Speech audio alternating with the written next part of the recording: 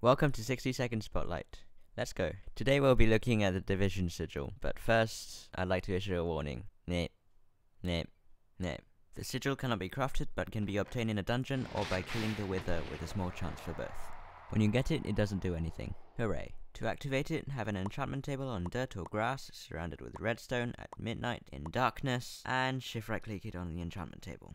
Oh, and it also can't have solid blocks on it, and it has to be in the overworld. Sorry, you nether dwellers. Then perform the sacrifice. Hint, kill 'em all. This will spawn cursed earth, which is rather dangerous. The activated sigil can remove a level from all enchantments on a tool, using durability, remove single enchantments, keeping durability, create useful but explodey unstable ingots, and create not so explodey semi-stable nuggets. There's also a way to get a sigil that creates stable ingots, end, beacon, redstone, string, chests with stuff. Directions important. Kill an iron golem, kill 100 mobs, and you've got it! Sambals!